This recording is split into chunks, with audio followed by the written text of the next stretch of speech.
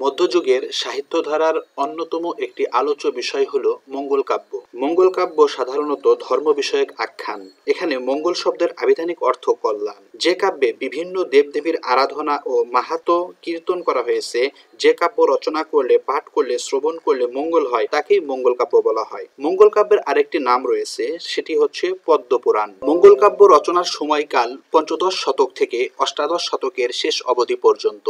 মঙ্গল কাব্যের উপজীব্য বিষয়গুলো হলো হিন্দু ধর্মের দেবদেবীর গুণগান, স্ত্রী দেবীদের প্রাধান্য ও মনসা দেবী ও চণ্ডী দেবী এর মধ্যে বেশি গুরুত্বপূর্ণ। বাংলা সাহিত্যের বিশ্লেষকগণ মঙ্গল কাব্যের মূল ধারাকে তিন ভাগে বিভক্ত করেছেন। সেই তিন ধারাগুলো হলো মনসা মঙ্গল, চণ্ডী মঙ্গল এবং অন্নদা মঙ্গল। এর ভিতরে মনসা মঙ্গলের চরিত্রগুলো চাঁদ সওদাগর, যিনি বাংলা সাহিত্যের প্রথম প্রতিবাদী হিসেবে পরিচিত। এরপরে আছে নারী চরিত্র বেহুলা এবং তার স্বামী লক্ষিন্দর ও সনকা। অপরদিকে চণ্ডীমঙ্গলের চরিত্রের ভিতরে আছে কালকেতু, ফুল্লরা, ধনপতি সওদাগর, লহনা, খুল্লনা।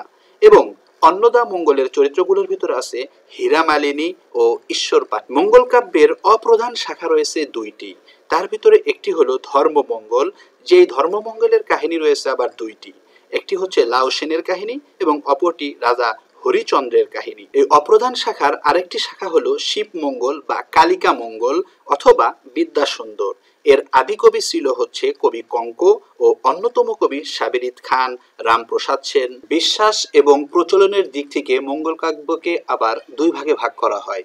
একটি হলো পৌরাণিক এবং অন্যটি লৌকিক। মঙ্গল কাব্যের এক এক ধারায় এক এক রকম কবিকে আদি কবি হিসেবে বিবেচনা করা হয়। তার ভিতরে মনসা মঙ্গল কাব্যের আদি কবি ধরা হয় কানা হরিদত্তকে এবং চণ্ডী মঙ্গলের আদি কবি ধরা হয় মানিক দত্তকে।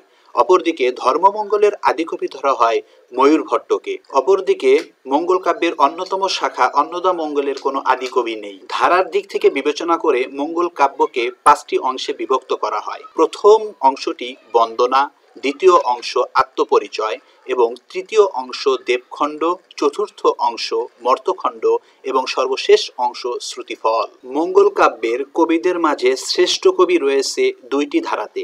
একটি হচ্ছে মনসা মঙ্গলে, মনসা মঙ্গলের শ্রেষ্ঠ কবি নারায়ণ দেব এবং অপরটি রয়েছে ধর্মমঙ্গলে। ধর্মমঙ্গলের শ্রেষ্ঠ কবি ধরা হয় ঘনরাম চক্রবর্তীকে। আলোচিত সাহিত্য সম্পাদক ডক্টর দীনেশ চন্দ্র সেন এর মতে মঙ্গল কাব্যের কবি রয়েছে ৬২ জন। তার ভিতরে প্রধান কবি রয়েছে দুইটি শাখাতে। একটি হলো চণ্ডীমঙ্গল। চণ্ডীমঙ্গলের প্রধান কবি ধরা হয় কবি কঙ্কন নামে পরিচিত মুকুন্দরাম চক্রবর্তীকে এবং অন্নদা মঙ্গলের প্রধান কবি রয়েছে ভারতচন্দ্র রায়গুণাকর।